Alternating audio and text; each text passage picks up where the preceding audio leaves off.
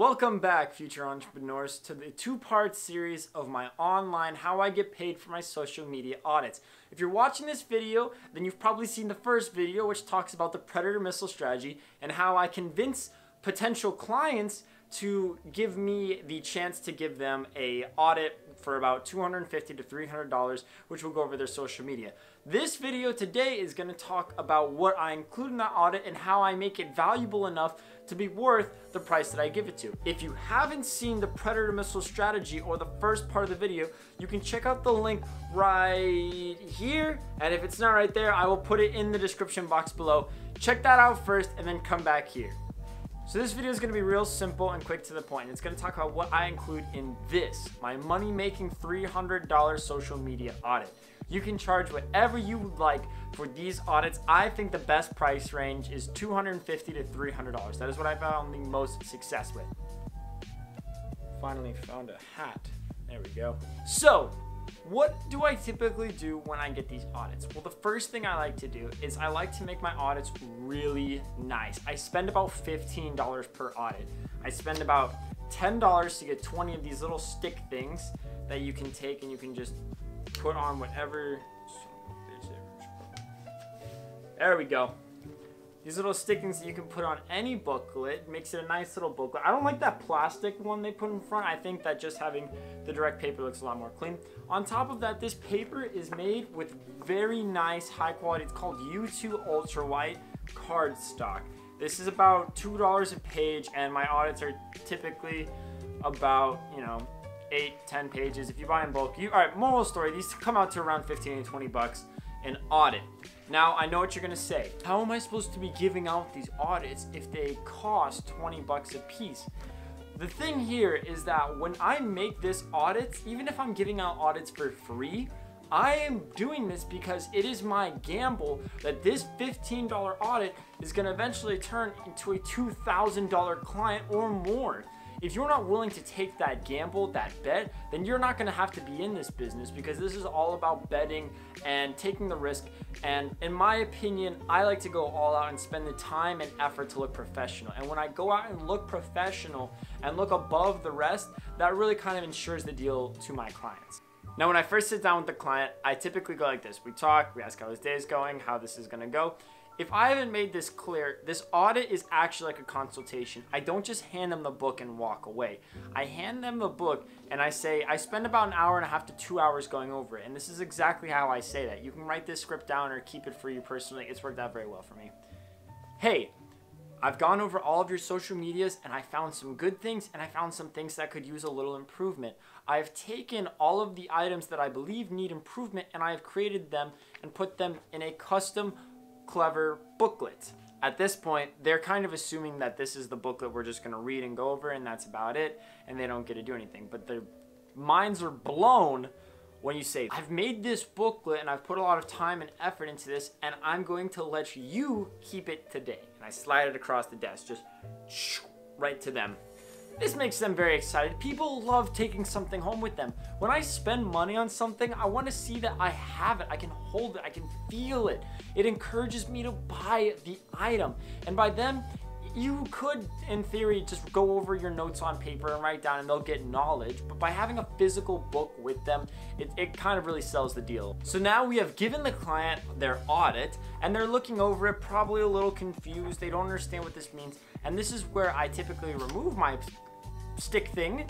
I point it out and I'm saying, look, I want to take the time. I know there's a lot of confusing terms and references in this, and I wouldn't typically do this, but I'd like to take, no. I'll take my stick out and I'll kind of use it as a pointer and I'll say, look, I know there's a lot of things that and words and terminology that are in here that you might not understand. I would like to take the time, if you have the availability right now, to go over each of these points with you so we can work and constructively build on it together. That means a lot to them. That means you're taking the time out of your day to really work with them and really kind of get them interested and really kind of get them to bond with you. Take this time to talk about their lives, get to know them, get to build that friendship with them.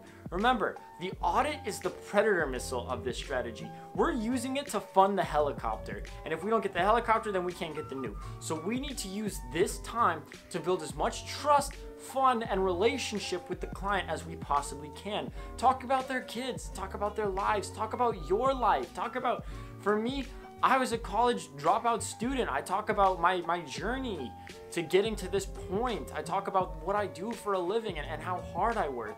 And that resonates with people, and then they build with me and they trust me. By removing the wall in front of you that is you're a marketer trying to make money off of them, and you've now built a bridge that says I am your friend and I am trying to help you, but you also pay me, you create a lot more success.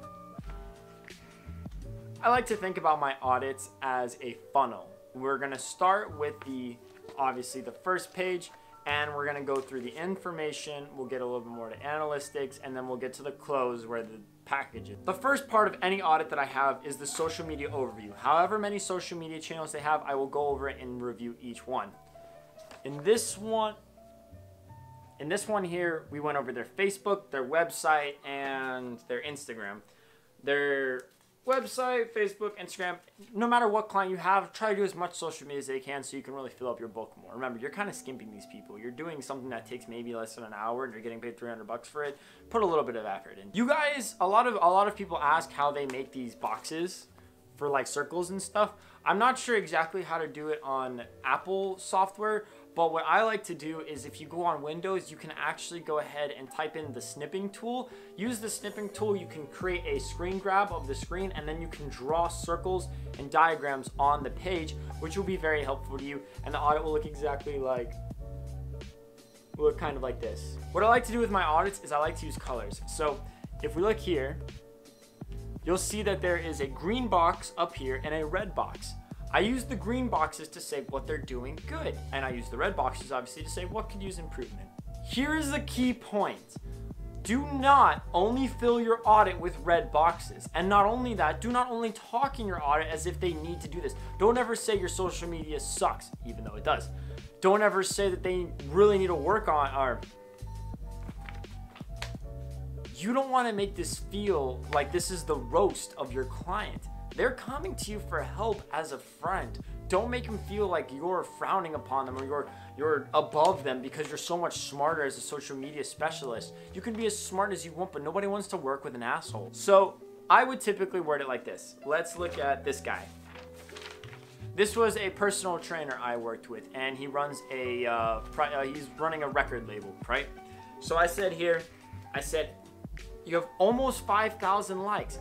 That's great. You're doing an awesome job. What did you do to earn those 5,000? Remember guys, asking questions during the interview is very important. You want to have them talk more than you do.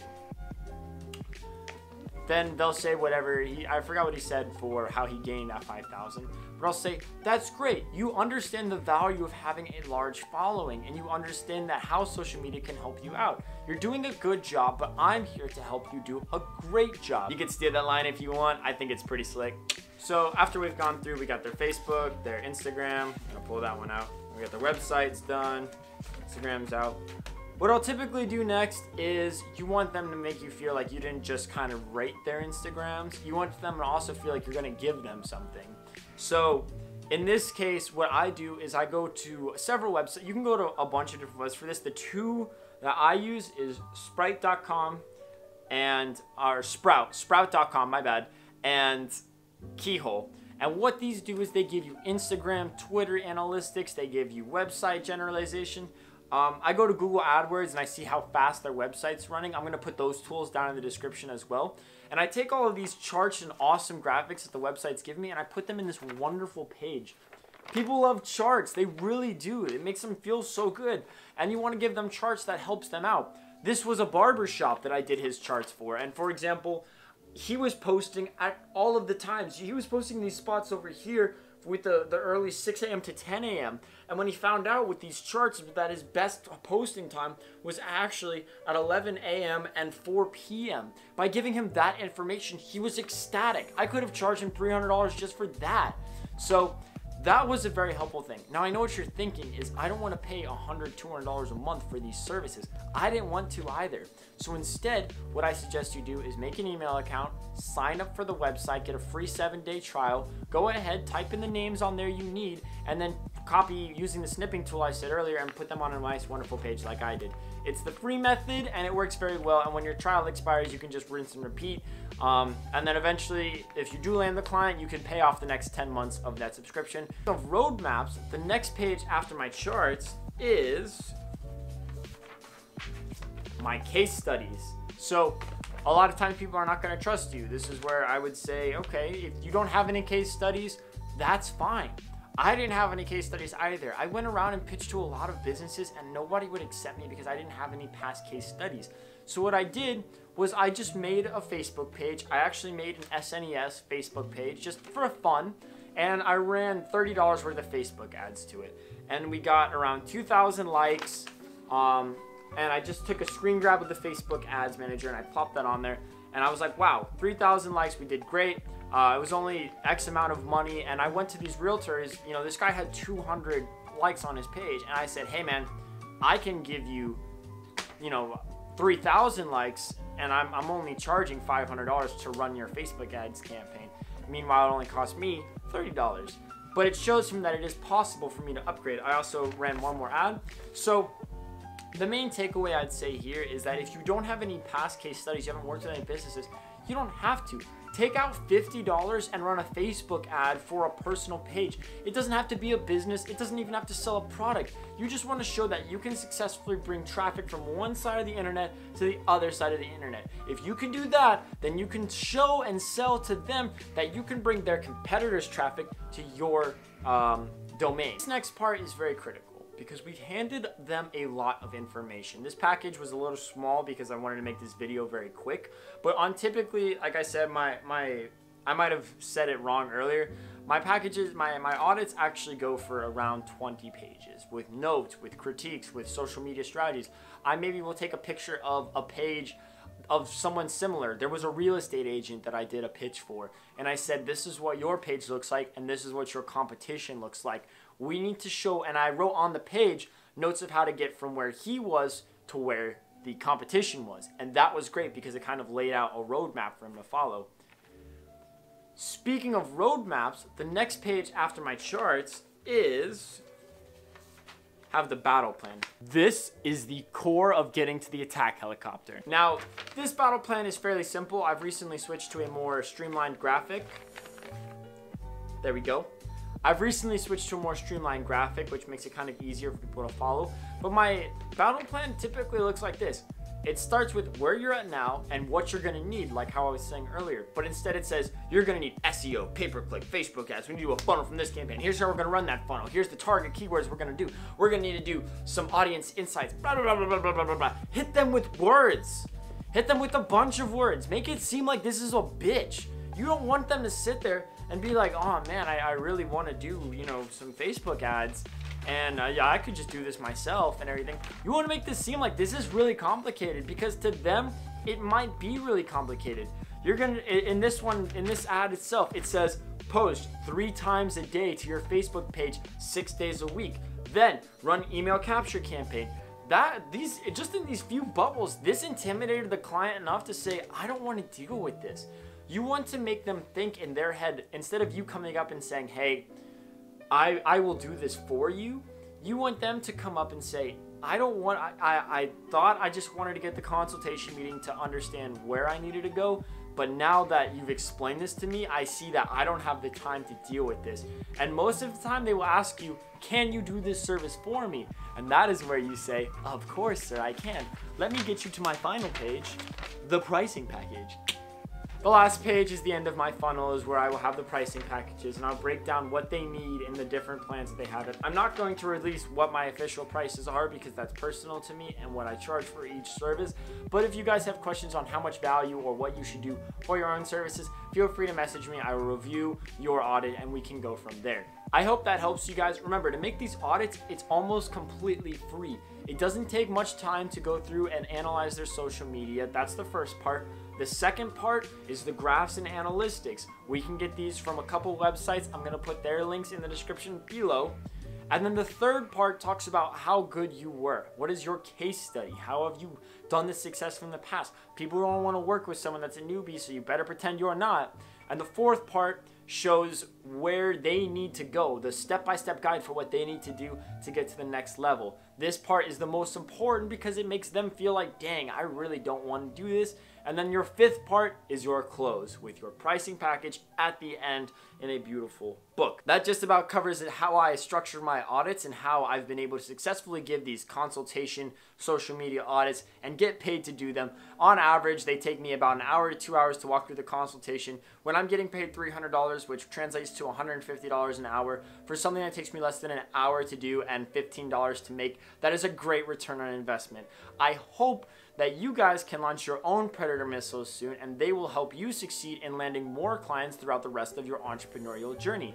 If you guys found this video helpful, please leave a like at the bottom. It really helps me out. It lets me know what you guys want to see and what you guys need help with. Speaking of that, if you guys need help or you don't understand a certain topic, please leave a comment below and tell me what you would like to see in future videos. I'm down to go over any topics that you guys feel like you don't understand, but I can't do that if you don't tell me. So tell me. That's about everything. I don't think I have anything else to really tell you guys. So you know the drill. Keep grinding, keep striving, never sleep, and until then, be easy. Video I've said 250 a couple times. That's your preference. I like to ball out. Can't get enough of this gangster shit. They'll get a lot of value out of this, and then they'll say, we need to step up to the next perk.